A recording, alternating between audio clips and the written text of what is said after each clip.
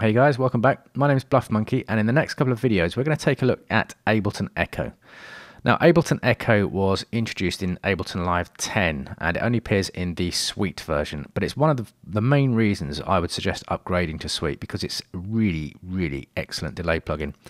So you'll find it in your audio effects. Let's just grab it here, pull it down onto this channel, have a quick look at the user interface. So on first glance it looks fairly complicated, but it's not really.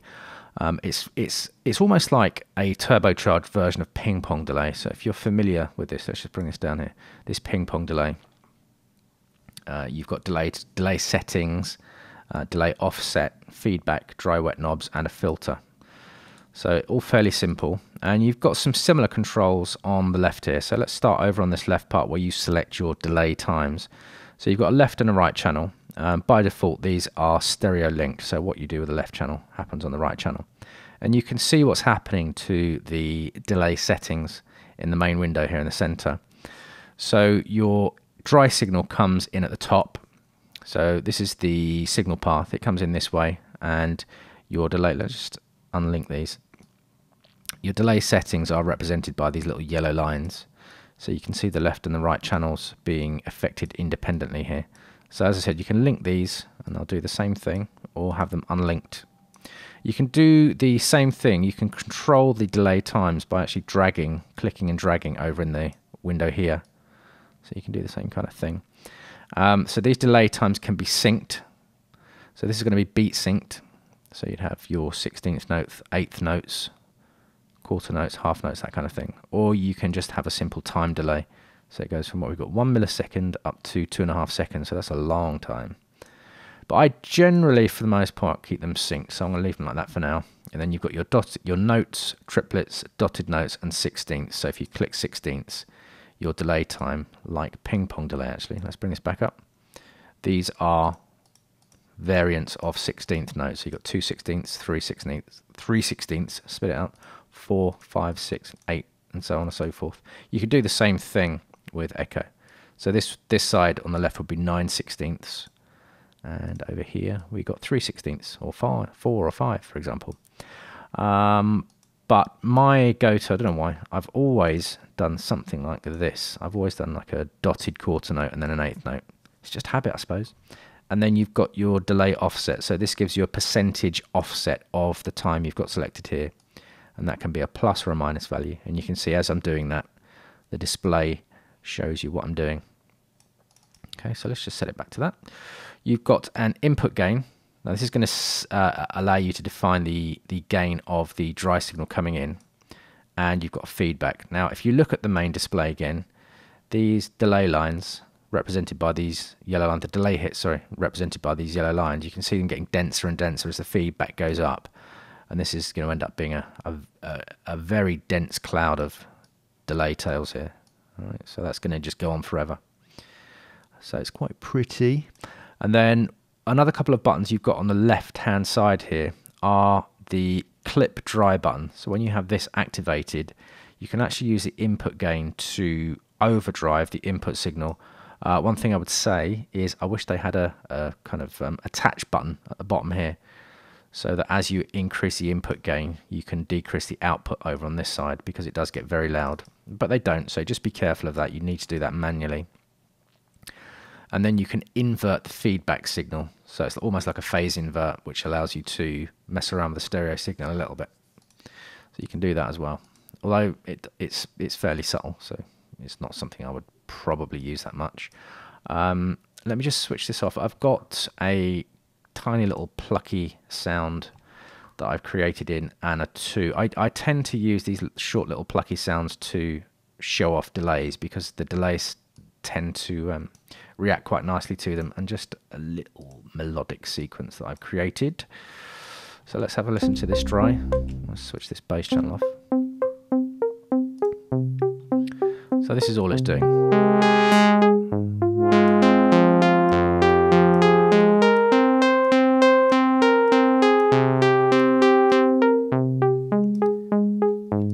So it's fairly simple. So let's switch Echo back on. I'm just going to make sure everything else is switched off. We'll come back to this in a second. Yes, it is. So we're just going to be listening to the delay. your dry wet signal, dry wet knobs over on the right here. So those are too fast for me for now, so let's go to my standard choice.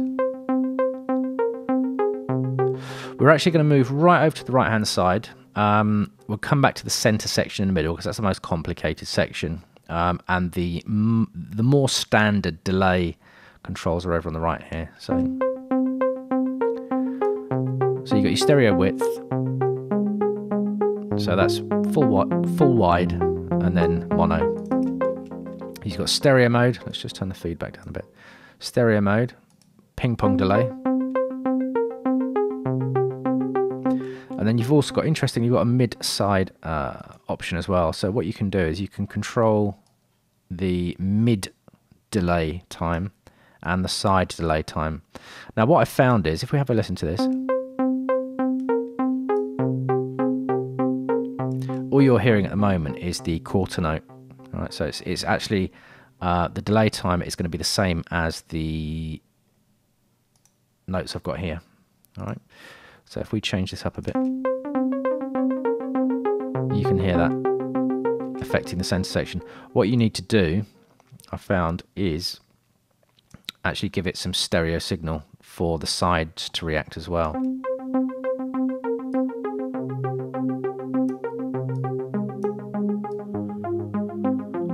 So you can hear those sides being affected now, and the center separately. So it's not going to work if you've just got one oscillator and a kind of monophonic signal coming in. I haven't really found a use for it yet. It tends to muddy up the mix a little bit too much, although I haven't explored it fully, so your mileage may vary. Right, so where were we? Roughly around here. Now, what you've also got, they've built a reverb into the signal chain. And it's not the worst reverb I've ever heard. It's certainly better than something like Silent, which is still atrocious.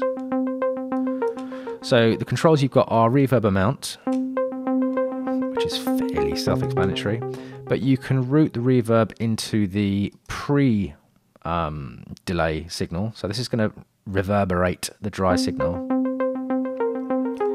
And then the delay hits are going to be acting on the reverb. It can be post-delay, so the reverb's after the delay. So the difference between those two tends to be fairly subtle. Okay, they sound fairly similar. Post tends to be a little bit denser, but you know, you're probably not going to hear that in a mix. What will make a difference is that you can insert the reverb into the feedback loop. Now this can get quite interesting.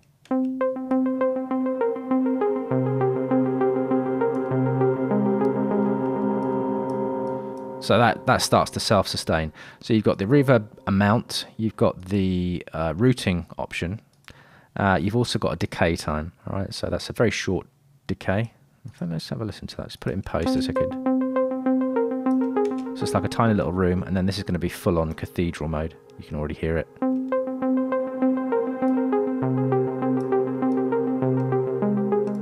And if you've got a high decay time in feedback mode, I mean, it's going to be mayhem, isn't it?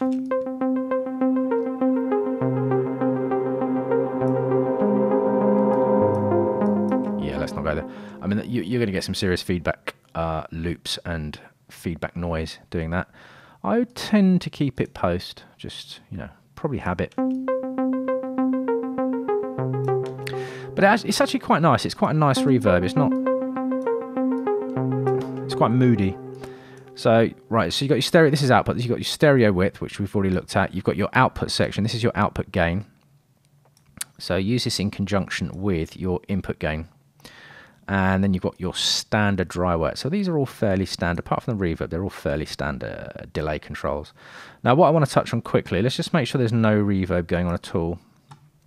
We'll have a look at this input drive. So listen to this signal as it is. Oh, let's put it back in ping pong so we can actually hear what's going on. Now, as I increase the input gain,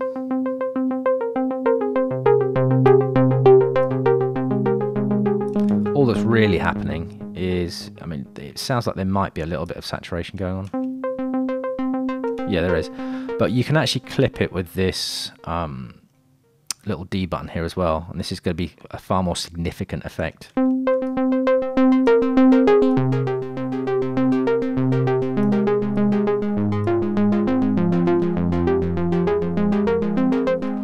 So it becomes, you know, reasonably distorted then, and it sounds nice. It's like all these Ableton saturation distortion plugins actually sound pretty good. I like doing this with some reverb. I found that that works quite well, so let's have a listen to this.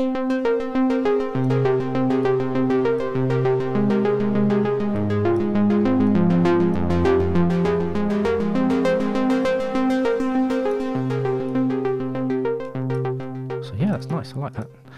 Now, we've got these controls out the way. These are all fairly standard controls, so let's put everything back to roughly normal. And let's have a look at the middle. So we've already had a look at this delay representation, this delay time representation, this nice little graphic that we've got here. Woo! And underneath it, kind of hidden, you've actually got a filter. So if you click this tiny little triangle, it brings up your filter section. So this again is, if we bring down the ping pong delay, it's exactly the same as this kind of thing. But you've actually got two nodes that you can control. So you've got, let's switch it on, the little blue box switches it on. So you've got your high pass and low pass. So let's have a listen to the filter. Just make this a bit wetter.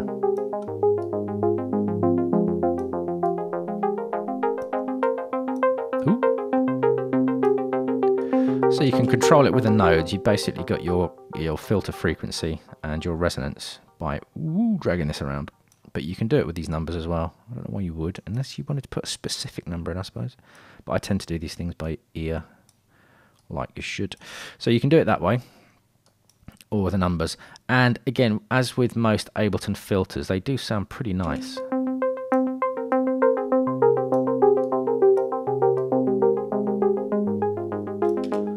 Right, let's bring some dry back in. So you've got that. But this is a multi-function window. For the purposes of showing you what everything does, I'm going to switch the filter off to keep the signal path as clean as possible. So now we've got a modulation section. So at the top here, this bit here is your LFO. It's effectively your LFO. And it's stereo, so it's represented by yellow and blue lines. I'm not sure which one's which. It doesn't say in the manual, I don't think. So you can set your LFO time with this little control section here. And again, it can be synced, beat synced, or just free running. So it goes from 0.01 Hertz, so that's going to take forever, and it goes up to 40 Hertz. But like some other Ableton plugins, you've got a times 4 button here. So if you times this by 4, this is going to be 160 Hertz. So that gets you far closer into the audio rate range of modulation. So let's switch it back down again for a second. And then you've got a phase button underneath. So you can modulate left and right channels. So that's completely out of phase, 180 degrees. Your left and right channels are completely out of phase, or have them in phase. This I find is useful most for if you're using modulation and you don't think the delays are sitting in a mix properly. You can play around with this phase, and it's quite subtle, but it will help your stereo image of a particular sound sit in a mix a bit better, assuming you've got enough going on for you to need to do that kind of thing. So it is useful. It's useful to have that control. I wish more plugins had that control actually, but they don't. And you can choose between your various LFO shapes. You've got sine wave, triangle, ramp up, ramp down, pulse. I don't think you can't do pulse width, although why would you really need to? Yeah, pulse, and then you've got like a step and hold kind of thing. So as you increase this, you can see it's more and more random steps. So let's just leave it on sine wave for now, because that's the most obvious way of hearing what's going on. So your modulation sources are your delay times, which can be set here, and your filter cutoff. So let's just increase the dry wet a little bit so we can hear what's going on. So I've got a fairly slow LFO, and let's have a listen to what happens when you modulate your delay time. Oh, and these little buttons in the middle are, these numbers are kind of click and drag. So what's happening is these delay times that you've got set on the left here are being modulated by this LFO. So you can hear these delay times going up and down, and it gives you that wobbling analog feel. I'm doing it way too much here just so you can hear what's going on.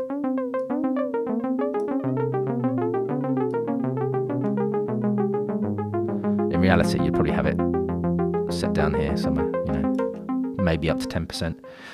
Unless, I suppose what you can do is if you go into, let's multiply that by 4 and go into audio rate, you can probably, let's have a try.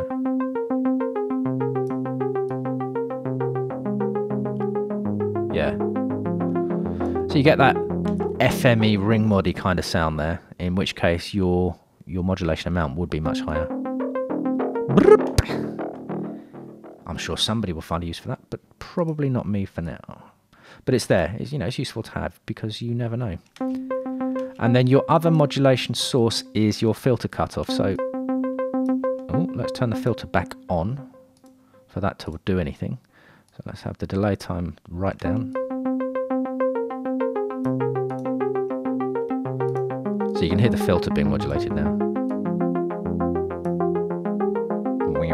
That kind of thing. That's more obvious. This might be nice.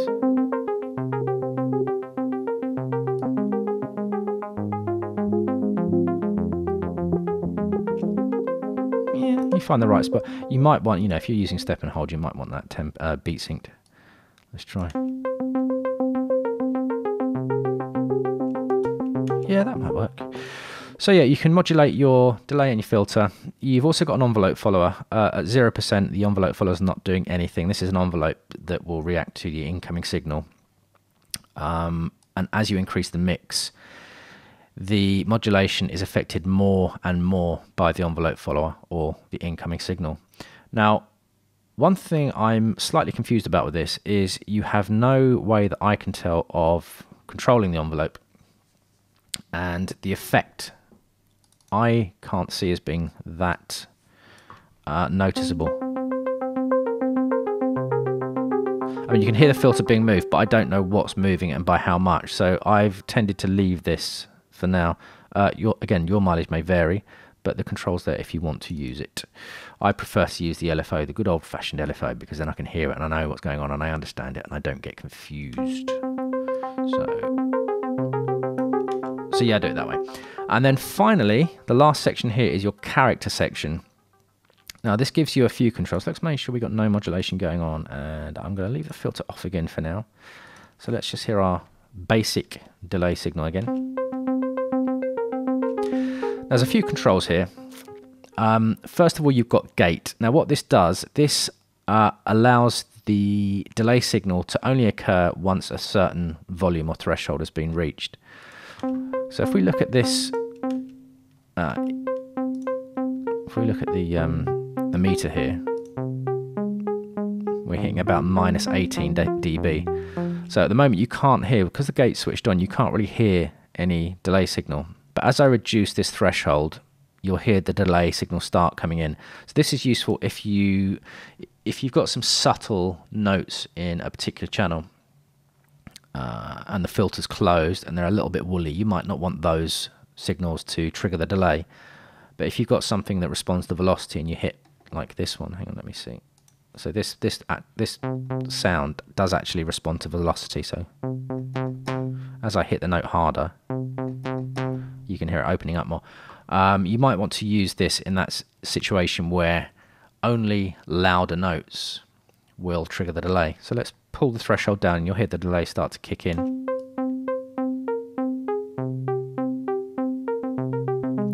So you'll see that the number where the delay started occurring was roughly where the meter was showing. So minus 15 dB. About now. There you go. It started to come in. And then you've got your release time, which is basically how quickly the delay fades in. So you've got that. You've also got ducking.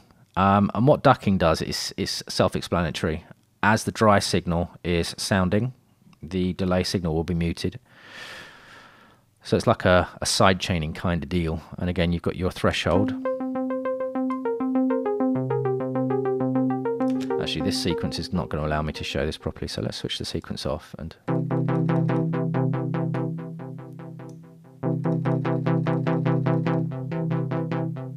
okay, so while I'm hitting these little chords, the delay is being ducked. You can still hear it, kind of. You can hear that quietly, but when I stop, then the delay kicks in. All right, let's increase the release time so that the fade in is even more gradual. There you go, you can hear that. And if I take the threshold all the way up, effectively cancel it, you can hear the delay sound happening straight away. So that's like a sidechain ducking. And then we've got a noise generator. Let's have a listen to this. So this is trying to replicate the feel of the original kind of tape delay units, the analog tape delay unit. So you've got noise amount, and this morphs between different variations of noise. Actually, it's a shame this isn't a modulatable source, target rather. That would be quite cool, but you can't. Now, on its own, it's not particularly useful, but what you might find is if you use this in conjunction with the gate. Alright, so the gate's going to switch that off, and then you'll hear the noise come in when I hit a note. Yeah, you hear that? Let's just turn the release down a bit. So the noise only actually happens when the gate's open, which is closer to how it would have been.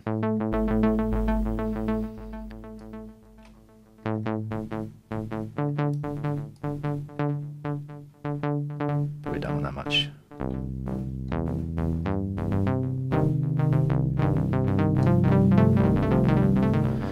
So yeah, I would use the noise in conjunction with the gate. By itself, being on all the time, probably just a pain in the bum, really. So yeah, I probably wouldn't do that. And then finally, we've got wobble. Now, wobble is trying to emulate the variation. It's pretty much the same kind of thing as this delay time here, this delay modulation, but this is just hard baked in. So as I increase this, you're going to hear the pitch of the delay hits varying a little bit. So it's almost like a, you know, that wow and flutter you get on tape emulations.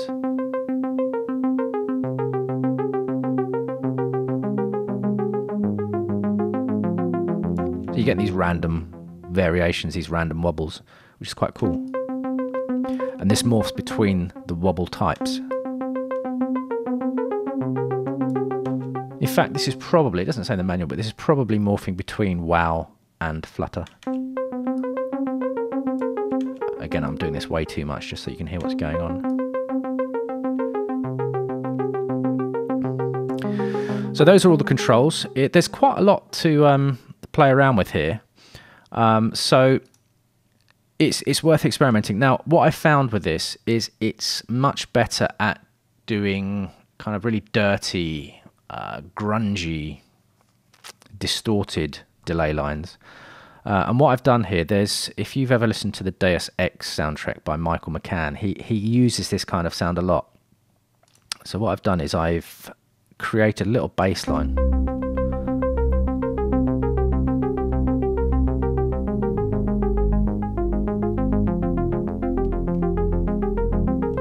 So as that's play, I'm just going to have a little fiddle with the controls and try and get something really kind of gritty and distorted for that kind of post-apocalyptical film score sound that he likes to use a lot. So let's have a go. I'm going to use the input clipping.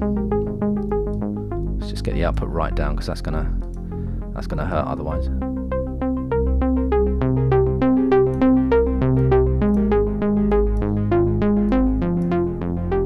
We got the character on. Yeah, let me just get rid of this wobble for a second. And then I'm going to use some delay modulation.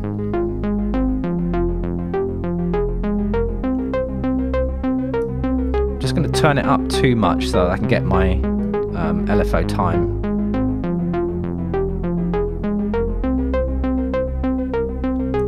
Yeah, and then I'm going to turn that down around there and probably do something with the filter. Is the filter on? Yeah.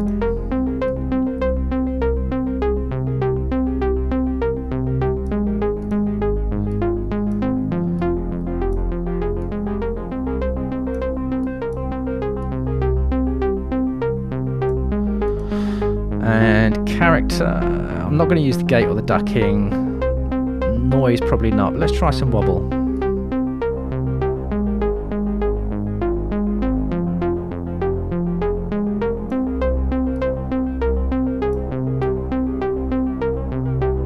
Too much, too much, too much.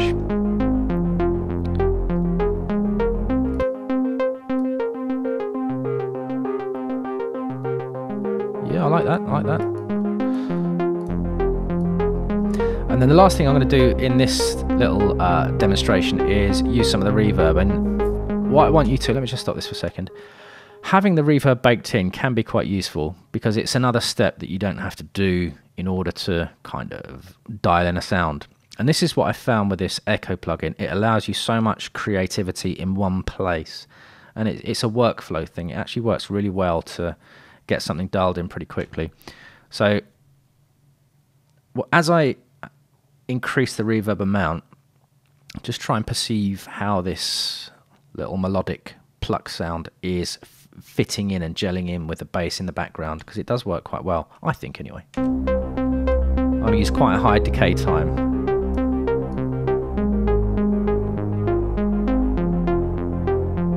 Yeah, around there. Maybe a bit more.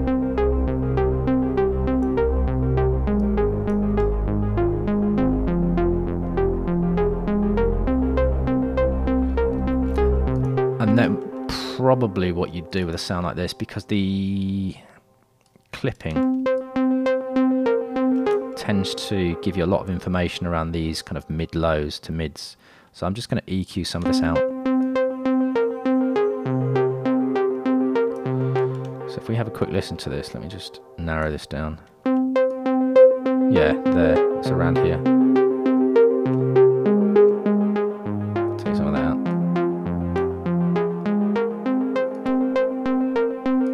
Yeah, that really does make a difference. And what I'm going to do is I'm just going to group these two together. Where are we? Bop. And just have a listen to what the Echo is doing. So I'm just going to switch it on and off with the EQ, because the EQ is kind of important to tame what we've done with the Echo plugin. Cool. Boring.